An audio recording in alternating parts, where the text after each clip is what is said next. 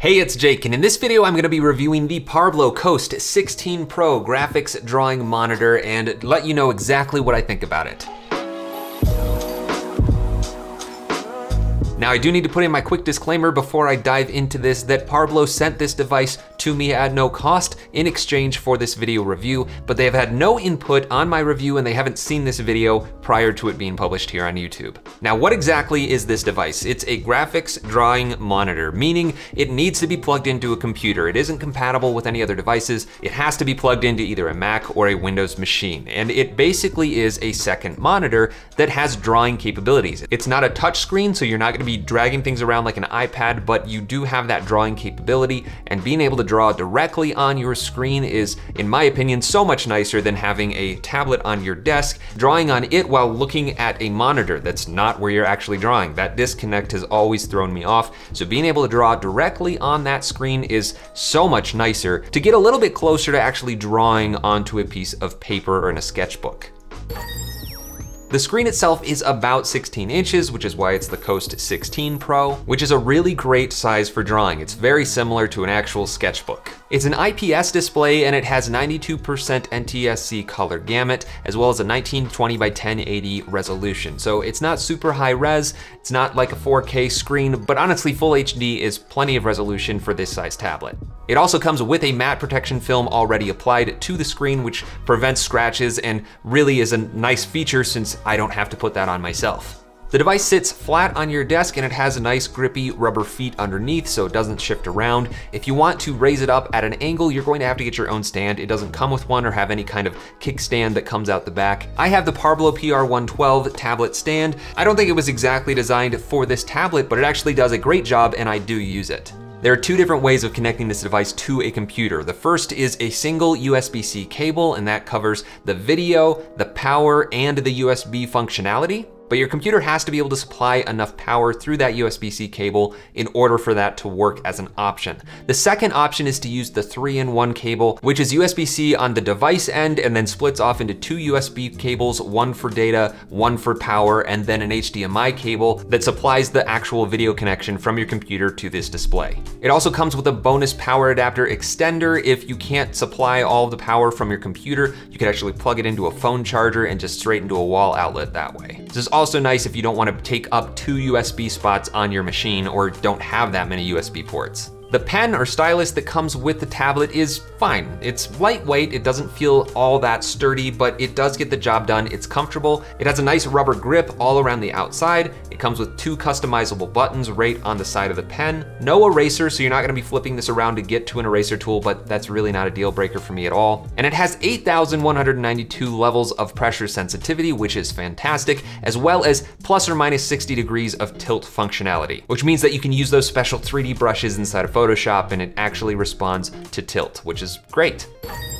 So what's in the box? Well, obviously you get the Coast 16 Pro, the drawing pen, the pen stand, which actually doubles as storage for the 8 extra nibs for replacing once they wear out, the 3-in-1 cable and the USB power extension cable, the USB-C cable on its own, a drawing glove, which is fantastic that they include that because it keeps your screen a little bit cleaner and it helps your hand glide around as you're drawing, a microfiber cleaning cloth, and the instructions for how to set it all up. Now, one major gripe that I have with this device is the actual USB-C ports on the side of it. They're extremely deep, and the cables that come with the device are the only ones I've been able to actually plug into it. You can see just how much longer this skinny part of the USB-C cable is on the Parblo cables versus a much longer USB-C cable that I already had and wanted to use. Unfortunately, there's no way that I've figured out how to get around this issue, so really you're stuck with the cables that come with the device. And unfortunately, they're not that long, so it was kind of difficult for me to get the cable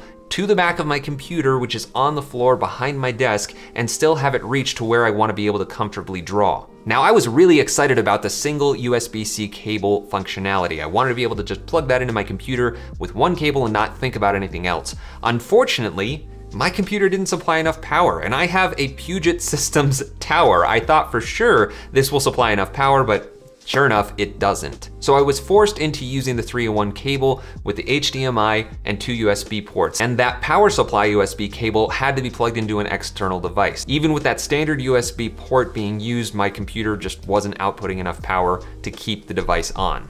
However, I did try plugging it into my Razer laptop and my MacBook Air, both of which were able to use the USB-C cable no problem, supplying enough power. What are you gonna do? Now, honestly, I think that's what Parblo had in mind with this cable system. That's probably why they're not so long, because they're imagining many artists are working on laptops these days and can just plug it in on the same desk. So that's just something to keep in mind. As far as input goes, aside from being able to draw directly on the tablet with the pen, there are 6 touch-sensitive buttons at the top left corner of the display. And the display vibrates as you touch them to give you that feedback knowing that you've actually made contact. I think I still prefer physical buttons, but these work just fine. And the buttons have physical icons with lights behind them showing up for brush size, zooming in and out, undo, and the hand or pan tool, which is okay, but I would much rather just have blank buttons that I completely customize, because if I change these tools around using the Parblo app to customize the shortcuts and the icons don't match up with their functions, that's just a little annoying. I'm sure you'd get used to it, but I still wish that they were just physical buttons that didn't have any icons on them at all. There are also 2 buttons on the side of the display, one for just turning the device on and off, and the other for navigating menus, controlling the display options. Now, one thing that kind of does annoy me about these display settings is that if you disconnect the tablet from power, it will reset everything that you've set up. So none of those settings will stick. If you just put it to sleep and wake it back up, they will retain the settings that you've customized, but it's really annoying to take it away from your desk, unplug it, and then bring it back the next time and have to redo all of those display settings. For me, it's really just adjusting the backlight. It's a little dimmer than I want to at the default settings, and having to increase that brightness every single time is just a little bit annoying. Now, using this device is totally enjoyable. I've had absolutely no issues with it whatsoever. The pressure sensitivity is very responsive, the tilt function works just like you would expect it to.